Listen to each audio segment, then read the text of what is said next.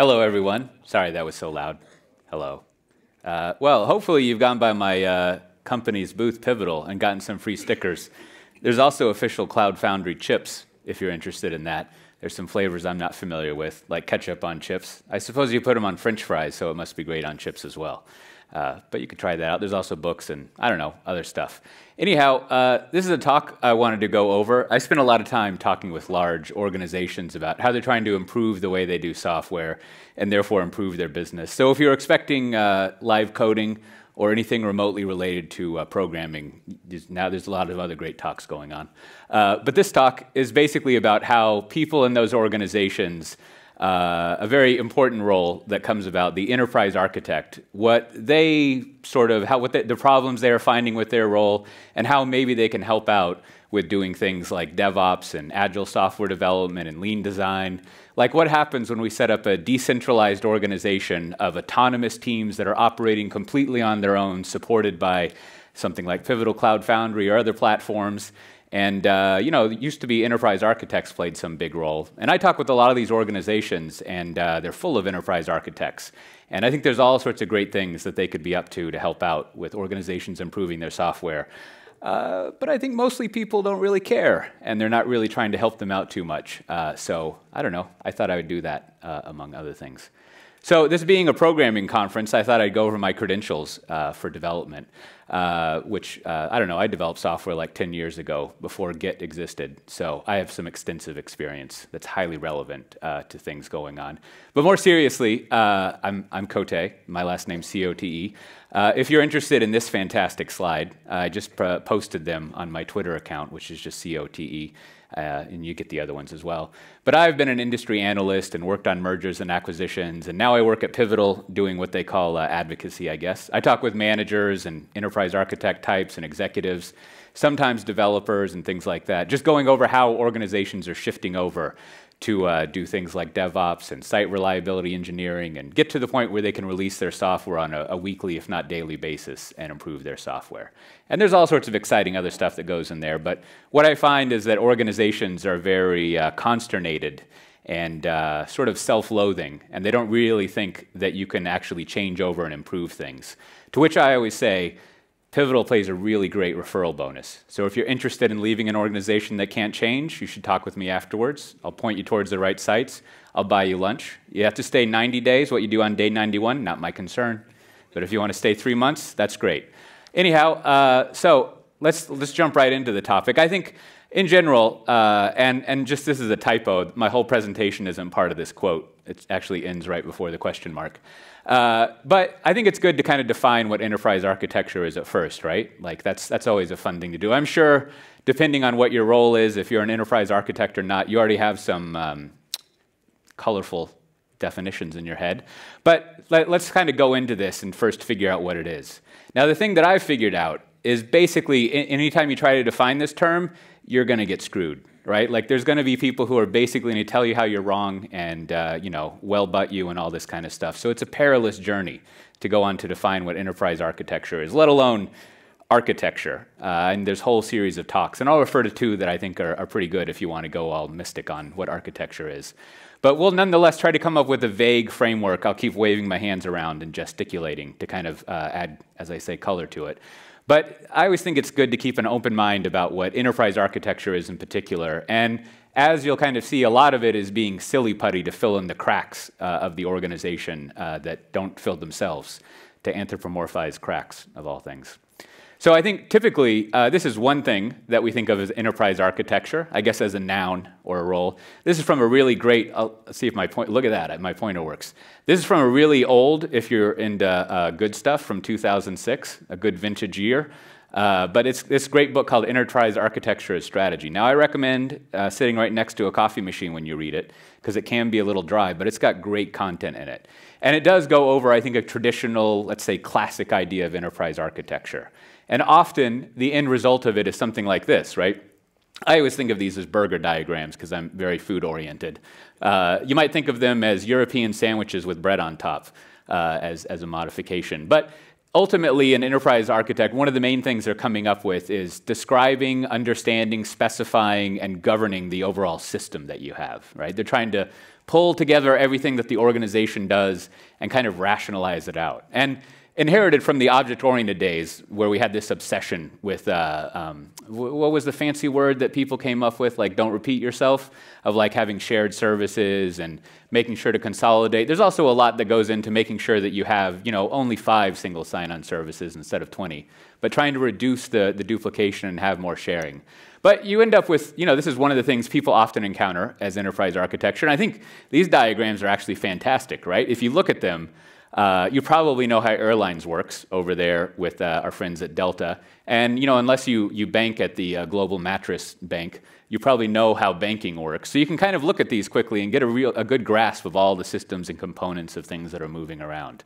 So that's part of how we think of enterprise architecture.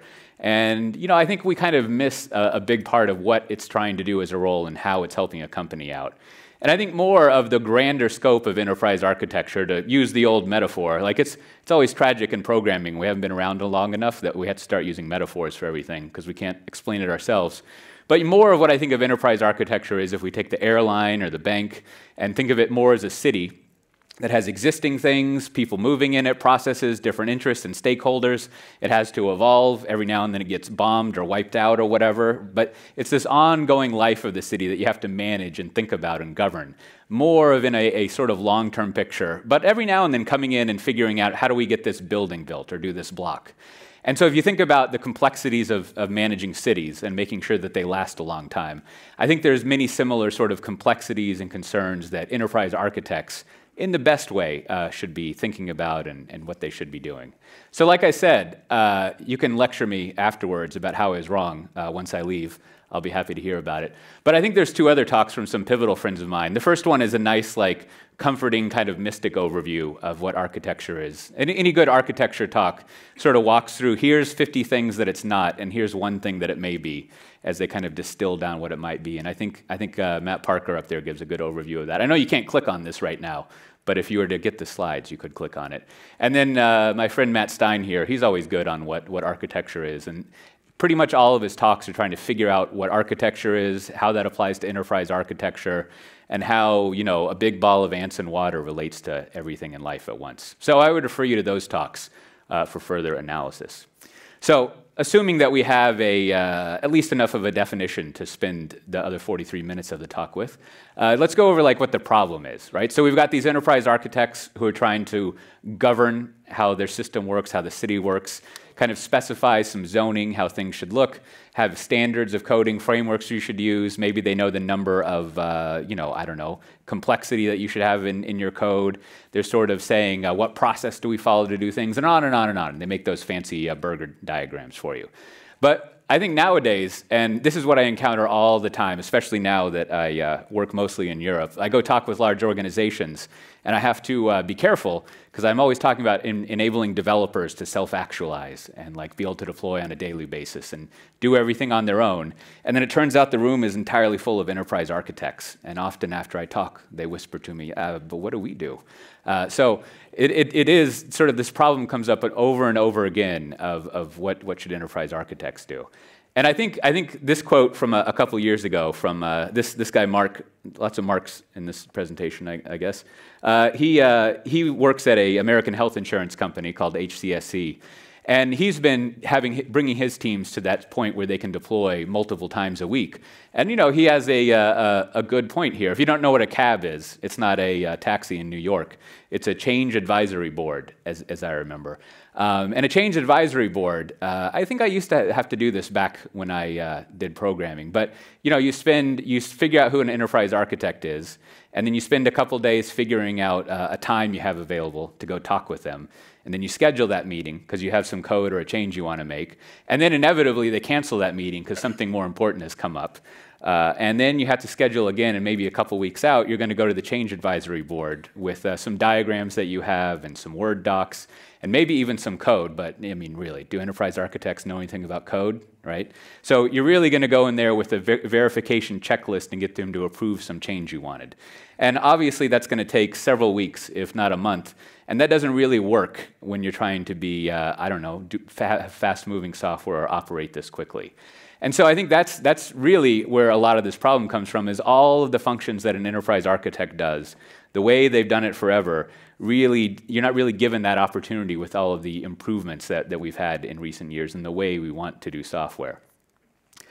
So, you know, there's also, we see this in the DevOps world all the time, and this quote from 2004 has aged well. And this is maybe some of the nicer ways of saying that enterprise architects and DevOps don't work together. But according to the hallowed DevOps reports, that there's actually a pretty strong relationship between how many change advisory boards, how many cabs you do, how much enterprise architecture you do, and essentially the high performanceness of your team, right? So if you've read all the eye-goggling or Googling or whatever it is, DevOps reports, right? It's always like high-performing teams are about 5 million times more effective than lower-performing teams, which is a, you know, over-exaggeration. But one of the things that they find consistently is that the longer review cycle you have, instead of getting your software out quickly, the more damaging it is to your overall quality of your project.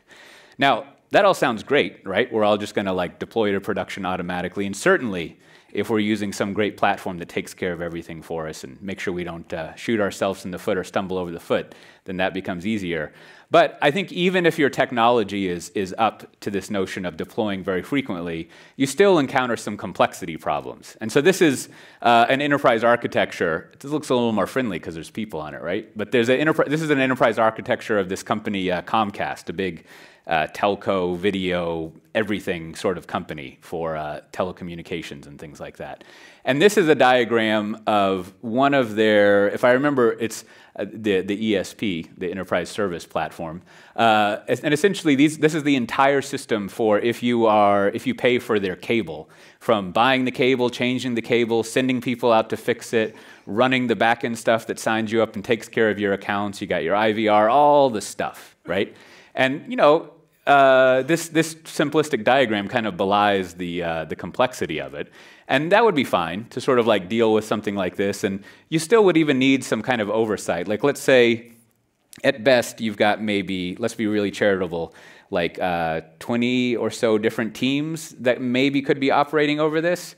I mean, you have a tremendous amount of teams that need to coordinate around this and how they're going to operate. So it's probably good not to have them all coordinating on their own, but have maybe someone helping them out or someone's helping them out, which is, you know, a little bit around the area of what an enterprise architect would do.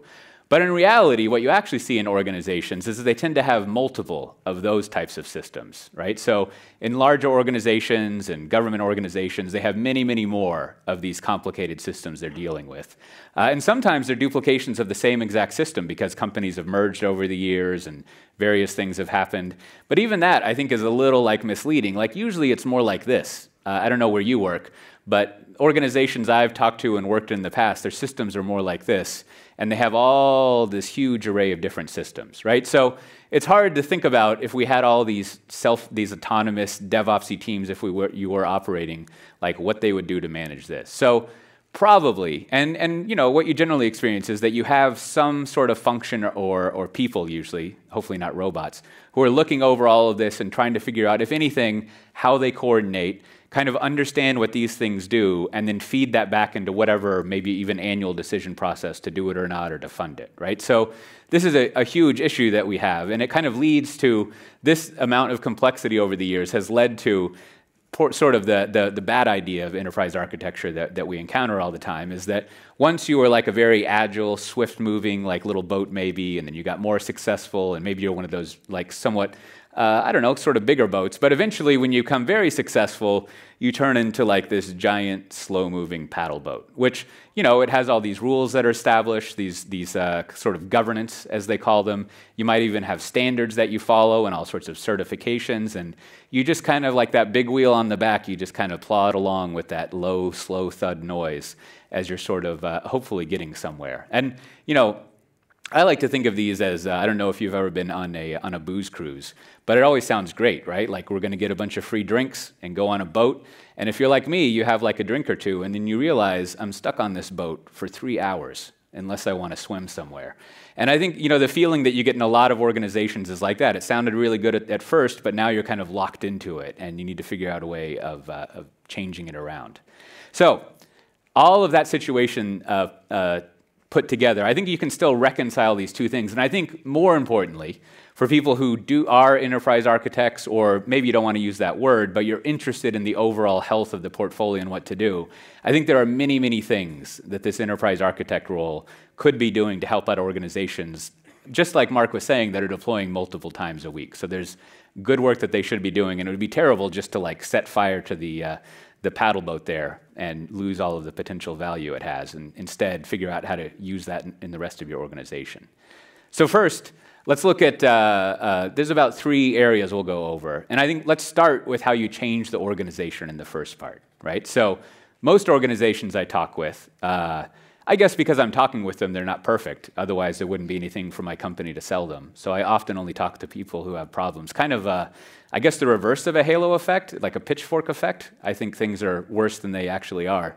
But most organizations that are larger organizations, they're not really satisfied with doing things on a 6 or 9 month cycle, right? They want to deploy their software more quickly. And the reason they want to deploy their software is to really put in place a more design-oriented approach to their software, where let's just take a week. We deploy our software every week.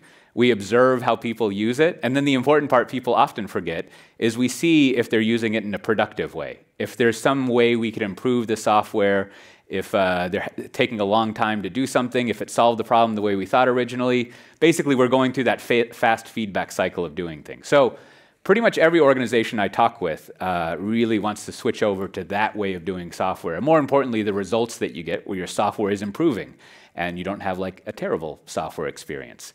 So getting to that point, again, thinking of a large-scale organization takes a tremendous amount of leadership. And what I mean by leadership are, sort of executives and high-level managers, and as we'll get to, enterprise architects, but people who can actually make big changes over an organization if they can figure out how to do it.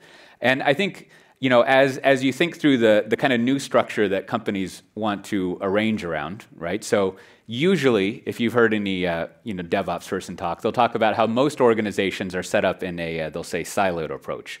So they have a functional organization with the developers, the business analysts, and then you got the DBA people and the network admins who never seem to want to do anything for you, and then you got the security people and the testing people, and like you got a huge array of people all managed by different groups and communicating with each other through tickets and help desks and kind of loathing each other is sort of like their conviviality.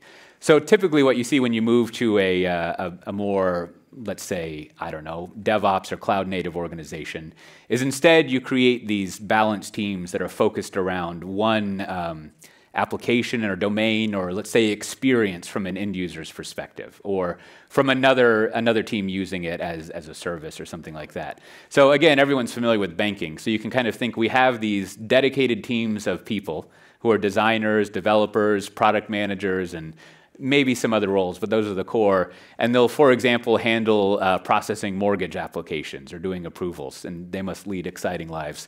Or you have people who are working on doing transfers or paying your credit card bill. And these product teams, as we call them, are just fully dedicated to that task, and they work on it week to week. And because they've got a whole bunch of cloud automation and exciting platform stuff underneath, they don't have to spend all that time requisitioning hardware, and they actually can even get to the point where they can manage a fair amount, but not all of it in production. So then underneath that, you have these people running a platform. Of course, we have the best one possible. But you can think of them as the site reliability engineer people, or whoever's taking care of your infrastructure. And they have a role of enabling all of the developers on top there to basically use a platform as a service, do things in a completely self-service oriented way. So affecting all that change, if you remember back to the complexity of Comcast, right, over all these different teams. So I've got, let's see if I can impress you with counting. I've got basically 5 teams up here. But again, imagine you've got maybe 500 teams, right? So that takes a pretty good layer of management and leadership up there to come up with what we're going to do, to figure out how to divide the teams and to take care of budgeting and even ridiculous things like, maybe instead of cubicles, if we want to collaborate, we should have a big open space. And that's a surprisingly hard thing to take care of. So you have the management layer that needs to be working on things. And it's a natural fit that you would assume someone who is an enterprise architect had experience with the organization, knew even individuals and what their hang-ups are and what they're interested in, knows conceivably about all the various systems in the burger, that they would have an important role in understanding this system. In the same way that if you were to approach an existing legacy system, you would want someone who could kind of help analyze it and figure out the components and move it together, but then also start to program that system and equally program this organization and come up with new ideas of how to arrange things and run them. And it probably would be good to have someone technical, like an EA, involved in helping out with that. So that's a role that, their role at the leadership level, I think, is often overlooked, and it's just assumed that, I don't know, they don't have anything to offer there. But again, it seems like an area where they would enterprise architects would immediately fit in and in fact be needed. I don't know if they need to wear a tie or not. Maybe you could take one off. But they definitely need, a mustache or a cool haircut. So part of that, and just to give you an example of what that looks like. So I used to work in strategy and M&A, so I spend way too much time thinking about that. I can also tell you how to properly use the word, what do you call it? Synergy, if you're interested in that. I've studied many years. I can precisely use it, and you too can learn how to. Or you can learn how to use it in a really sarcastic way. Anyhow, so this is one of the original Toyota looms. And if you know anything about Toyota, they basically invented software development, as we understand it now, through lean manufacturing. I'm not sure of where those connected up, but somehow they've really informed the way we think about software. And I remember I was in a great talk up in Ypsilanti, of all places, and one of the sort of professors, I forget his name, unfortunately, of Lean was going over, how it evolved at Toyota and how it's gotten into software development. And the question that I always had about this was, basically the history is Toyota did looms, and then I forget his name, but one of Toyota's sons, he wanted to get into cars, so they did cars and now and so forth and so on, right? But there's a question when it comes to strategy, like Lean is great and process improvement is great, but like who decides to make looms and who decides to make cars? Like, how do you walk through that feasibility of like, we should do cars? Like, as an example, there's a retailer, Sears, which I think has gone bankrupt recently, and at some point they decided it would be really smart to sell insurance in their stores. And so that would be the kind of thing that you would want some sort of technical sort of input on, right? Like, similarly, you could think like we're a company that like assures that escalators and elevators run safely and have a good interface to them. And what we're going to do now is get into the moped delivery food business, because that obviously translates. So you might need some sort of technical input, just more people who will help guide your strategy along. And because, hopefully, of their understanding of how computers work and software and the benefits and limitations, whenever the sort of executives and leadership at a company get together, someone like an EA should be there to kind of inform them and help guide them along, and maybe even suggest that, capabilities in loom making and understanding translates pretty well to car making, which I'm not really sure if that's the case. I think ultimately the son just thought cars were cool and he wanted to make cars, which that's a valid strategy if you sort of own the company. So there's some other things that I think enterprise architects how they can get involved and become part of the leadership team. Again, at these large organizations that are trying to change over from a traditional service management approach to more of a product approach, right? From a project to a product approach. So first, you often hear about the organization needs to create a culture of innovation and risk-taking, and you got to have blameless postmortems and 10 ways of making coffee, and people should be able to take their dogs to work, all these kind of things. You're probably already wearing flip-flops, which people really like you for when it's warmer. But I think that kind of role of figuring out, again, how to program the culture, knowing the current state, and this state of innovation that you want, like, unless you have a technical background, and again, a view of the entire company over time, you're not going to do as well at that programming of the organization as possible. Now, there's all sorts of things. There's actually a whole other little sub-talk that I gave back in Singapore, I think earlier this week, that kind of goes over some of the tactical things that leaders try to do, how they change over the way they manage and do things like give feedback, how they set goals, how they establish trust, not only of the staff, that they trust the staff will be doing something in this new product-oriented way, but also that the staff trusts them, right? So most leadership in companies, I shouldn't say most, but if you're in a bad company, it's very typical that leadership tells you to do something one year and then you see them mysteriously in a puff of smoke in 12 months and they tell you another thing and then there's another puff of smoke another year and they keep telling you to change and transform and it's always different year to year and you soon learn because you don't trust them that basically I should do the opposite of whatever they tell me if I want to survive in my career.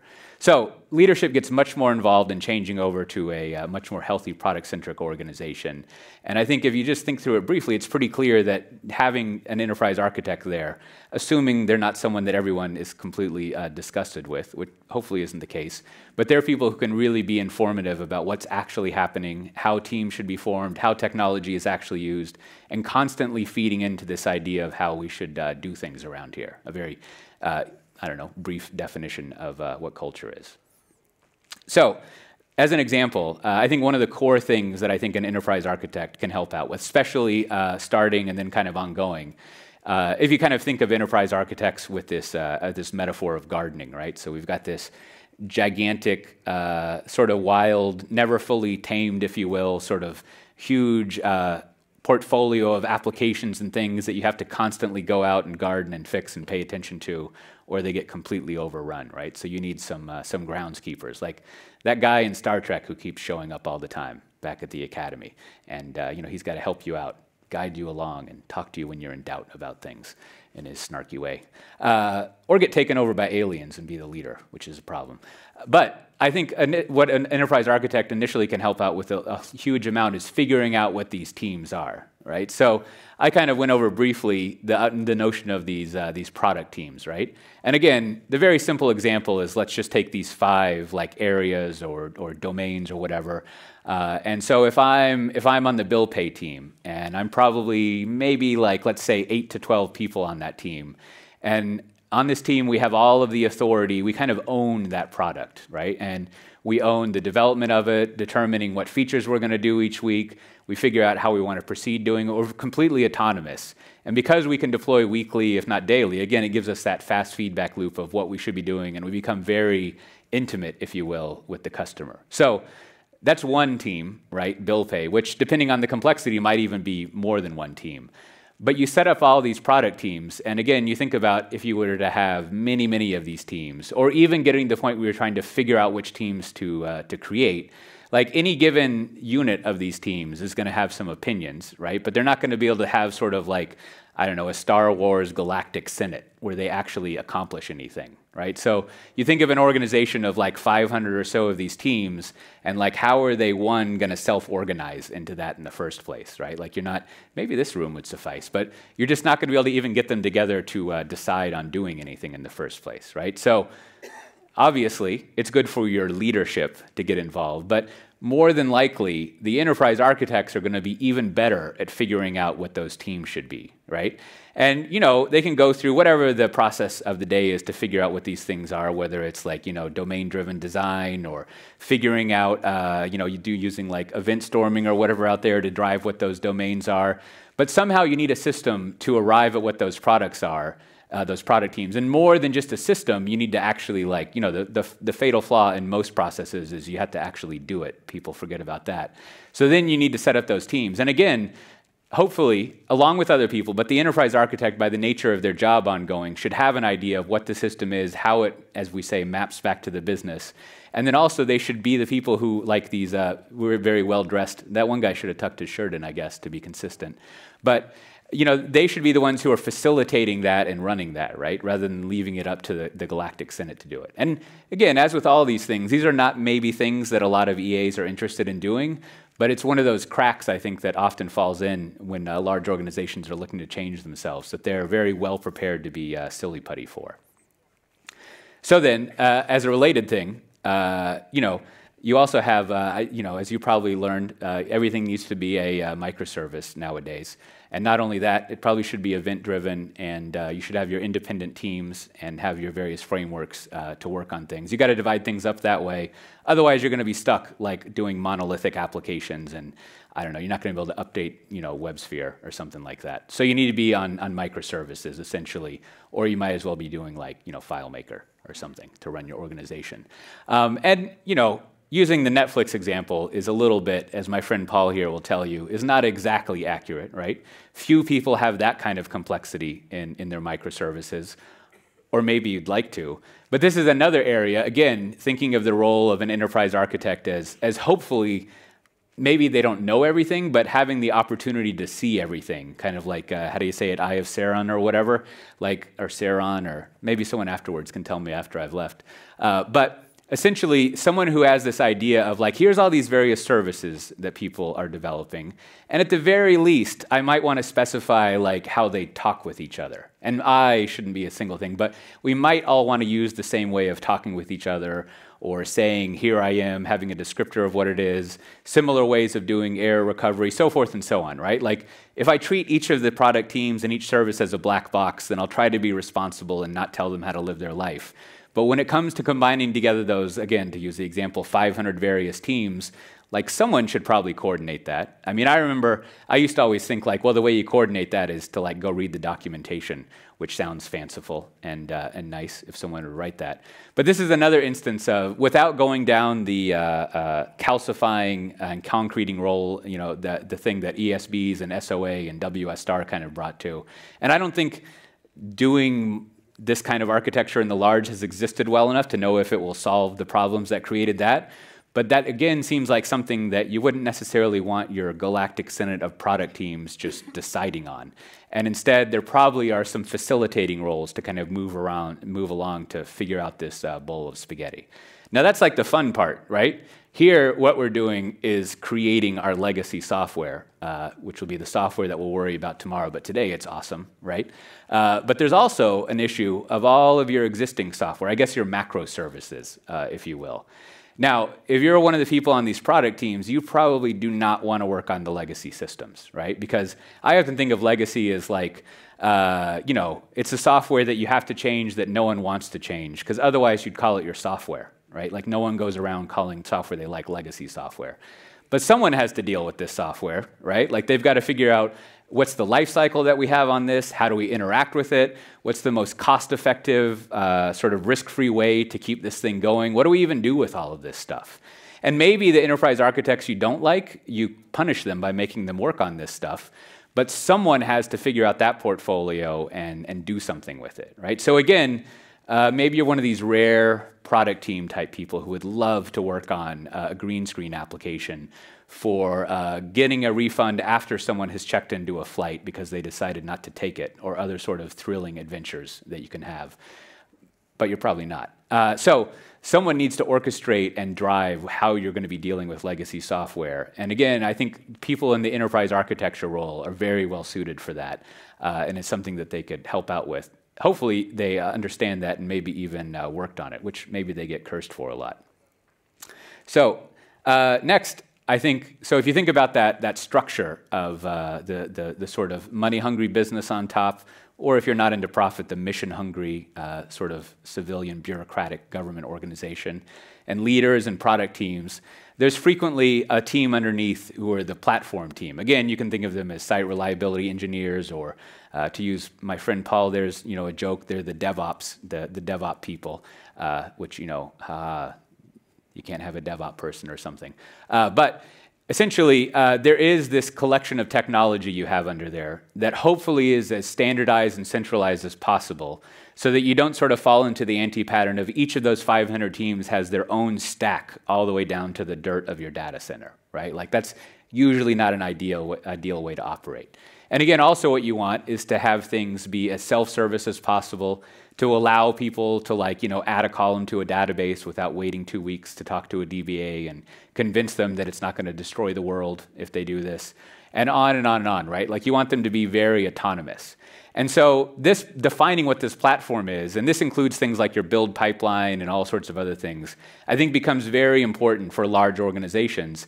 And again, it's something that especially enterprise architects if they can get back to the mindset of being product-oriented, are pretty well positioned to contribute to, right? So this is Vincent from Rabobank, and he brings up this goal, right? And this is a very like leadership-y way of thinking, is like, so I'm going in and I'm telling these teams that they're going to be completely autonomous and they're going to operate well on their own, and it's going to be their responsibility for their software to be successful.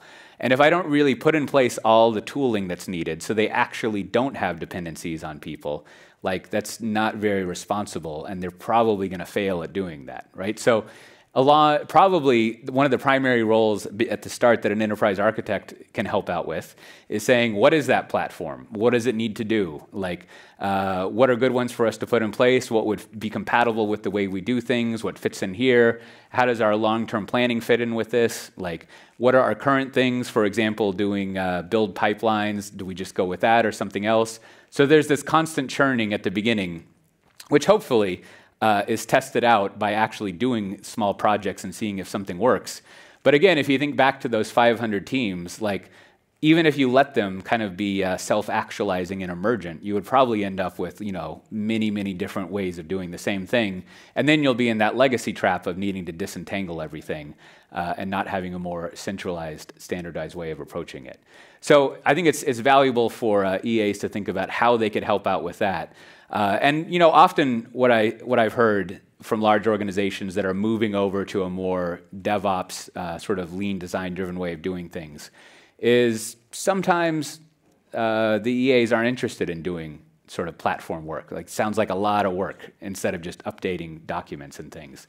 And so they often find some sort of volunteers who are very driven to work on infrastructure software, which is usually easy if you have sort of younger developers, because you know, I thought this was just me when I was in my 20s, but I loved doing any sort of software development that didn't actually include an application, like frameworks and like managing my builds, building platforms, and all of my friends, they often use like H.P. Lovecraft names for it, but they would come up with these mega platforms that did everything for you.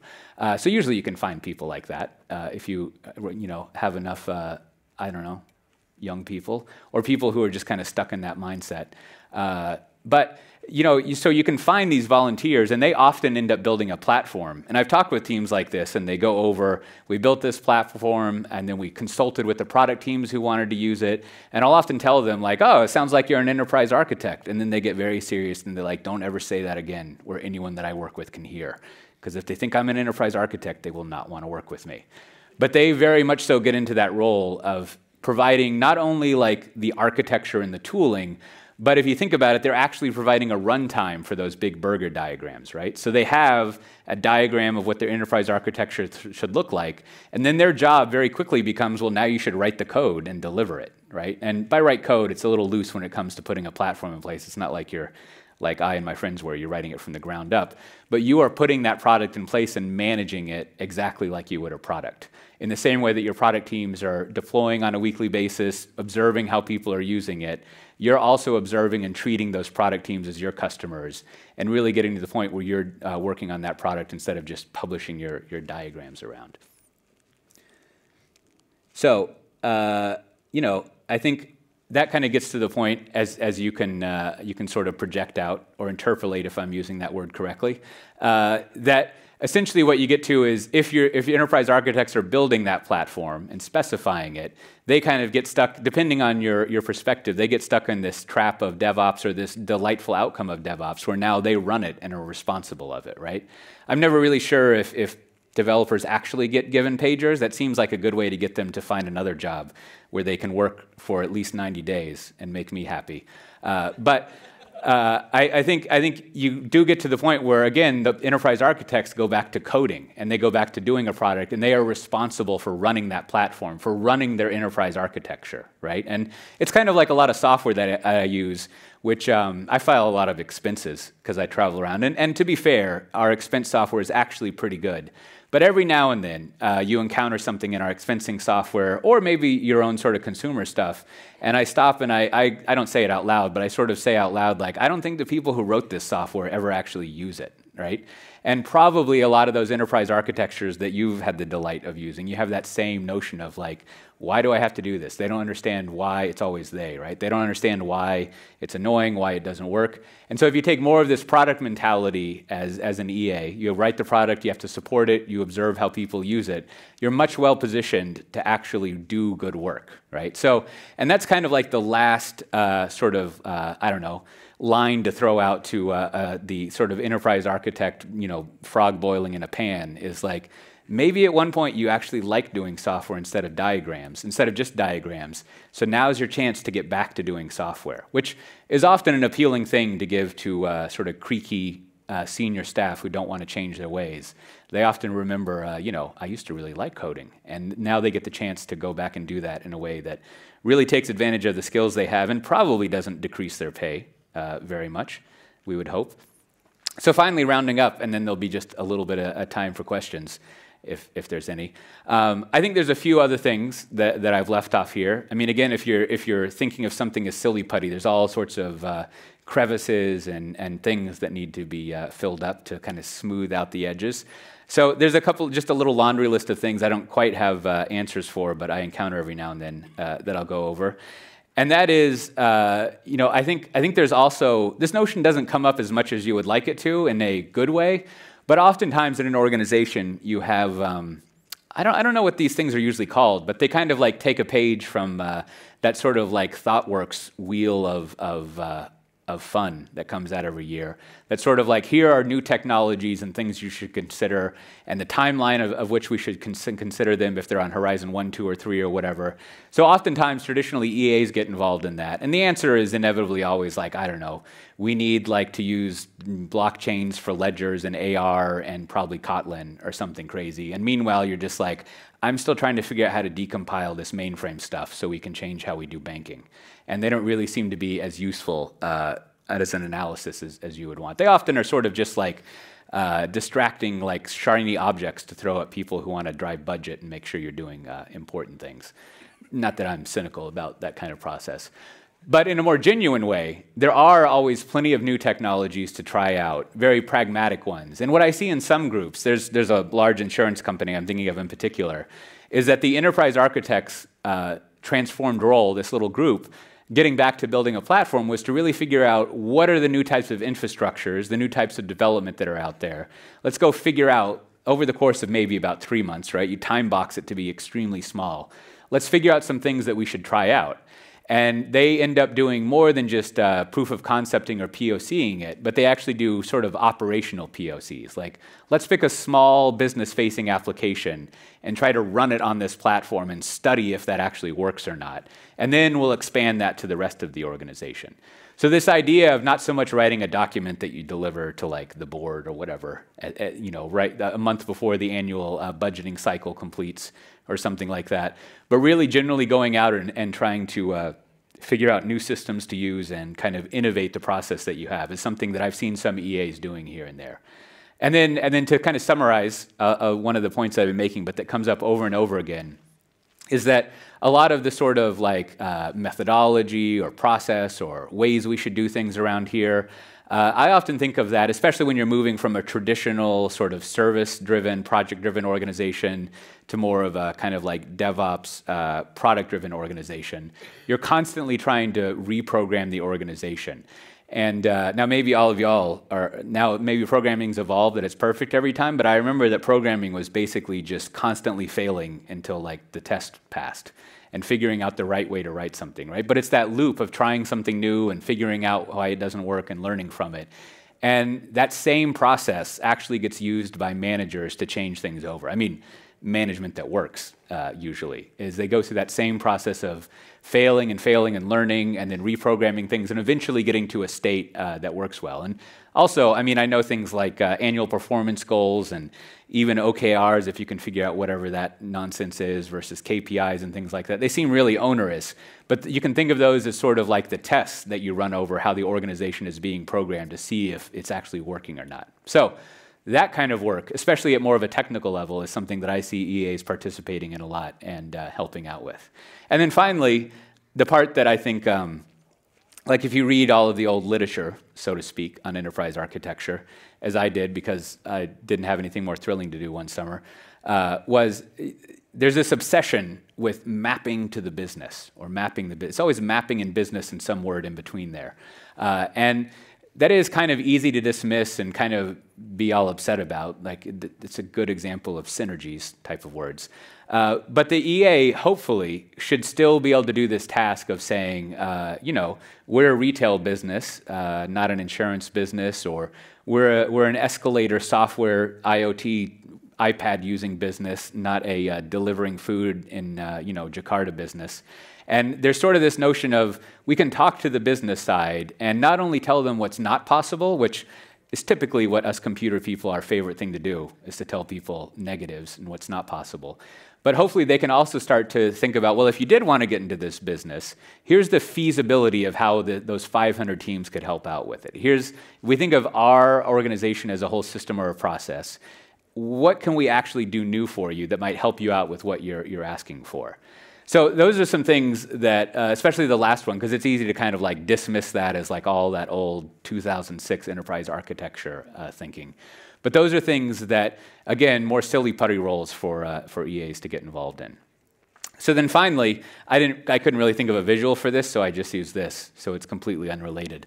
Although look how sad it is, this guy's about to shave his beard off. Or even sadder, he's not, right? Which is another thought.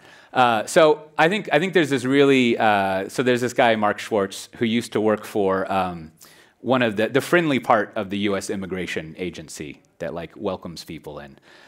He now works at Amazon, like, you know, bless his heart. But he was a CIO there, and he's got a couple of really great books that kind of go over this idea of not only what enterprise architecture is, but what is IT value, right? Like, what does that even mean to an organization?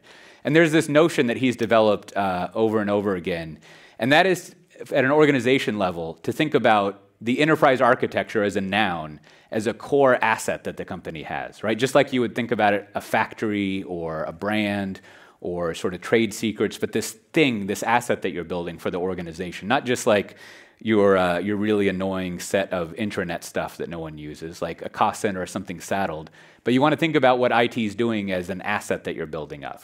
And in that sense, I mean, it's obviously a very hopeful, nice way of thinking about things. But hopefully what that means is that if you actually get to the state where it's malleable and it's helpful and it doesn't just hold you down like a legacy boat anchor, but instead enables your organization to do interesting things, then it becomes much more valuable, and hopefully your life becomes much more interesting, right? Because you're not just decompiling your COBOL or whatever you may be doing. So that's the other thing that I think is important for an EA to think about, is like, in the same way that a product team has this one product, right? I think the mentality they, and all the way up to like a CIO level, should have is like, we're building this product of a delivery engine that delivers all these things for the rest of the organization. And what do we do to constantly pay attention to that and garden it and evolve it? So I think that mindset is a lot different than like, what I'm delivering is that we satisfied all 300 of our audit controls and did our part by the date and gave it to someone else, and good luck to them, right? Like, you don't want to get obsessed with the process. You want to be able to set up what the actual outcomes and end goals and how you make people's lives a little bit better. Also, I guess he doesn't like eyebrows. So with that, that's my little overview of, it's nothing very definitive, but it's what I've observed EAs are useful for, so to speak, and what they have been doing to kind of fit into this more DevOps, agile world where you're delivering software every week or every day. So I have a very old version of sort of what large organizations are doing to change around. Look, I got the word strategy in it as well. Hopefully that's not off-putting. But there's a new version I'm almost done with that hopefully will get published early next year. You can get it down there at cote.coffee, and you can read the rest. But there's a section on there that has written up a lot of this, along with culture and other things, if you're interested in those things. And I'll be around for just a little bit if you're interested in asking more questions or any questions. And with that, thanks for having me. It's always fun to talk with people.